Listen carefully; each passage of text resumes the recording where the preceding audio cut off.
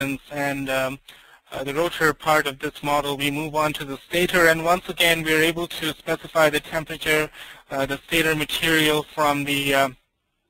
stator library, as well as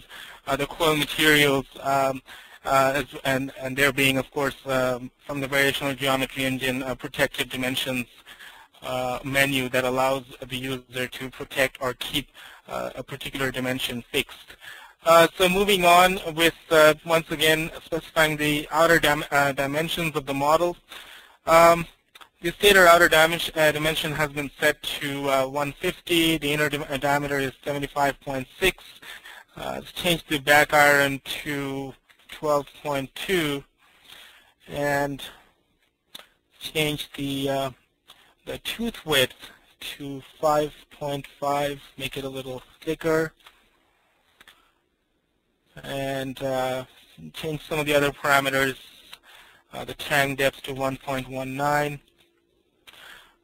15 degrees, tooth gap width of 2 millimeters,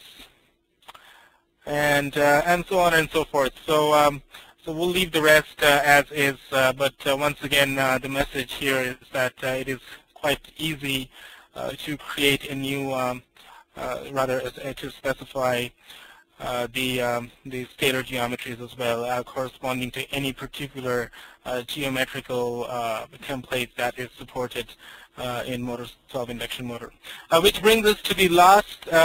final step of the design process, where one specifies the coil windings of the machine, and we begin by specifying the connection type